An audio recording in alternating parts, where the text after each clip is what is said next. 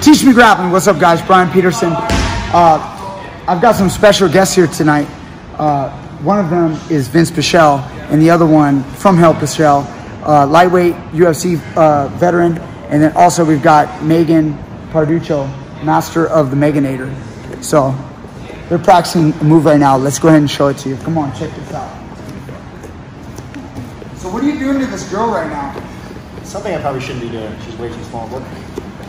Oh, you're gonna have to speak loud because people want to hear you. Well, we call this move the Hordeski.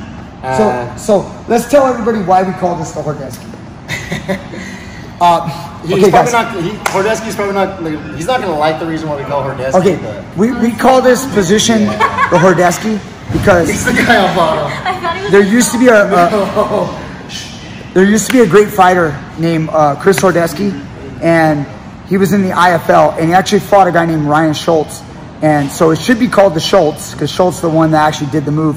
But we named it after the loser of the contest, because we've just never forgotten it. It was a brutal beatdown. Chris Hordeski was a great fighter, so no disrespect to him. It's just what our gym always called it. It's what we ended up calling it because the position became very famous. So here, Vince, here, you go down, yes. And then you can just look pretty. What am I doing? Just be right here. Okay, guys, what I'm going to do is I'm going to get an inside wrist. I'm going to get an inside wrist right here. And then with this hand, I'm going to get the flipper or the thigh pry. And then we're going to practice running what's called a spiral ride. I'm going to get on my toes, and I'm going to start walking out towards the head and breaking them down. Now, come around here to the front side of Vince. I have my elbow right here. This is the flipper hand. I have my elbow controlling his hips. If I can get his legs split like this, I can step my leg over and either have my foot hooked like this. You see how my hook is here? So it makes it hard for him to scissor his legs to turn to his belly. Or I can also get it all the way, which is the way Ryan Schultz had it, where he had it like this, with the legs in half guard and the knee is down. And then what ended up happening is, because he has the wrist, the guy can't really turn. See, like, if Vince tries to turn into me, like turn over, roll over, see how the arm is stopping him from flipping and turning and facing me. And because the legs stop him from going belly down. And if I keep some good weight, you can just pound right here, man. You can hit him in the body and then crack him in the head. You can elbow. I mean, it's a brutal position. So you can play with it a couple different ways. You can use the foot like this. And Vince has a nice story. I believe it was your fourth fight.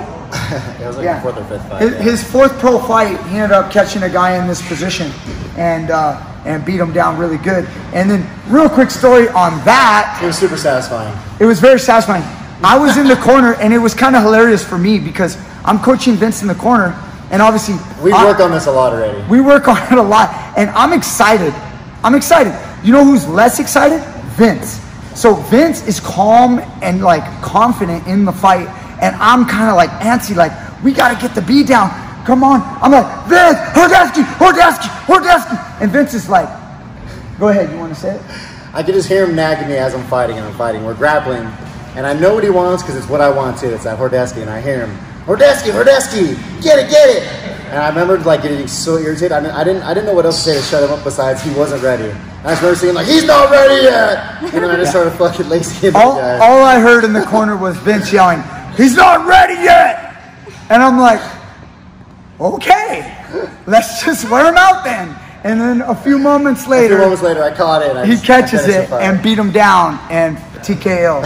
So Megan, sweet little Megan, let's teach you the Hordeski. Vince is going to beat you down first. He's going to get you in the spiral ride. So we get a person in the turtle. We've been working a lot of this position, guys. Remember, you don't always have to put your hooks in. In the real fight game, you can beat people down. So he's going to break her down to an elbow. And then once she goes down to an elbow, he goes the inside wrist.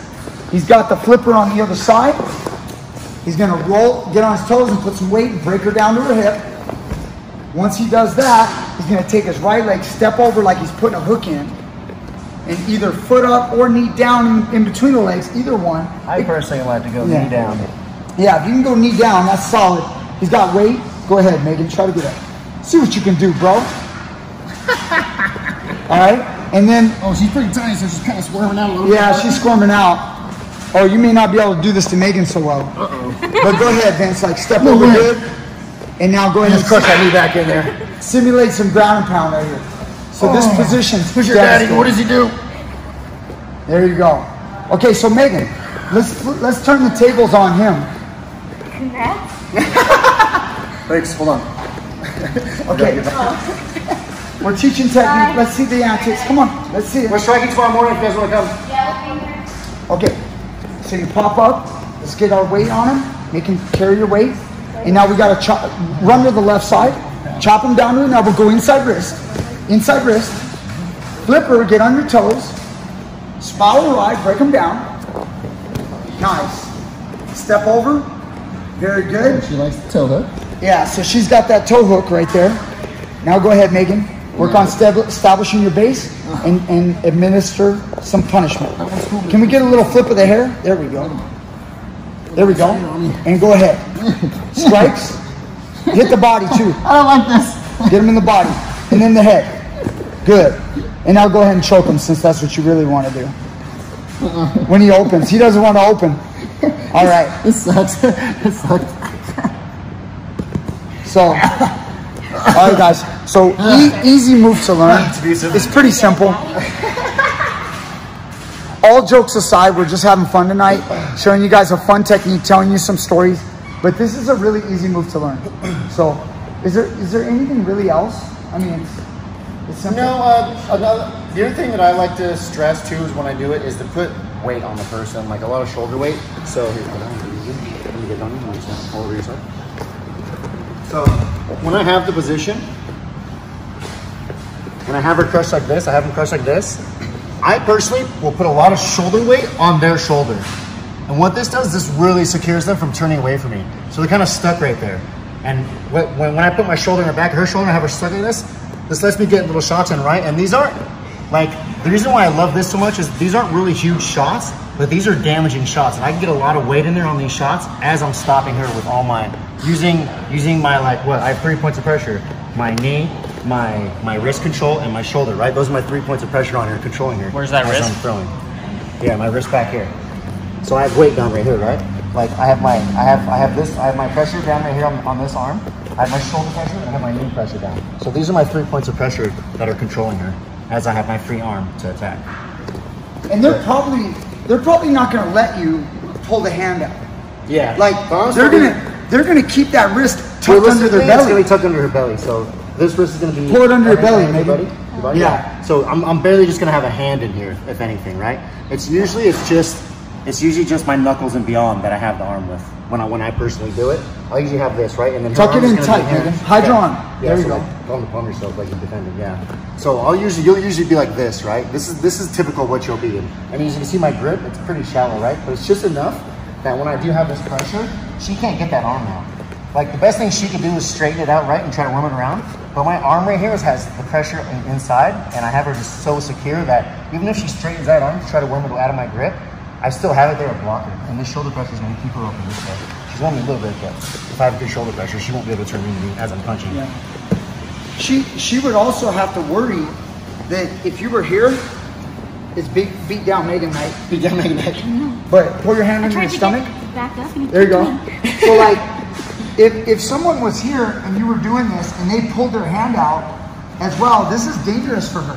Because now I could pull that thing and get my knee up, and now she's still in danger as I'm forcing it up her back into a sub. You know what I mean? So it's not exactly like she got out of the hold, you know, unless you lose the arm completely. But if you control it like Vince did, Vince never let it through, even though she straightened it out.